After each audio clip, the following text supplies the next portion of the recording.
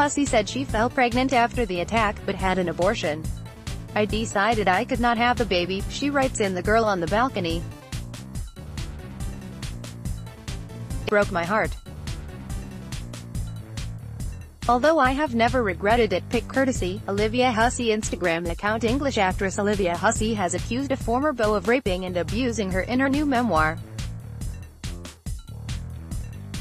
The star began dating actor Christopher Jones after winning acclaim for her breakout role in 1968's Romeo and Juliet, but the romance turned sour when he became abusive, punching her in the stomach during one fight, reports aceshowbiz.com.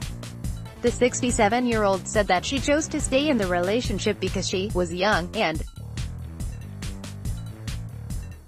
loved him, but she started to look for a way out, and when she formed a friendship with fellow actress Sharon Tate, she made plans to make a clean break of it and move in with her in Hollywood.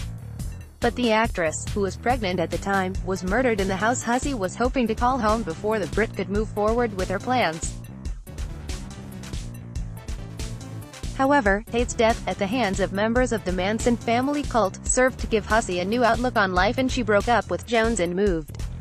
But her troubles did not end there. She claims her ex, who died in 2014, showed up at the place one night and attacked her. "I did not know if he was going to kill me," she says. "My face was like a balloon. I had a bloody nose, my lip was split open, and I had a black eye. It was terrifying." Hussey said she fell pregnant after the attack, but had an abortion.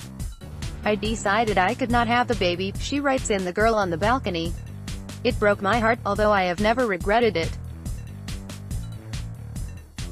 Hussey went on to find love with singer Dean Martin's son Dean Paul Martin, and the couple wed in 1971 and had a son, Alexander, before splitting in 1978. Martin subsequently passed away in a plane crash in 1987. Hussey has since wed 2 more times. "Everyone has their issues and their problems. I'm so happy to be where I am now," she added. Catch up on all the latest entertainment news and gossip here. Also download the new Midday Android and iOS apps to get latest updates. This story has been sourced from a third-party syndicated feed agencies. Midday accepts no responsibility or liability for its dependability, trustworthiness, reliability and date of the text. Midday Management/mid-day.com reserves the sole right to alter, delete or remove, without notice, the content at its absolute discretion for any reason whatsoever.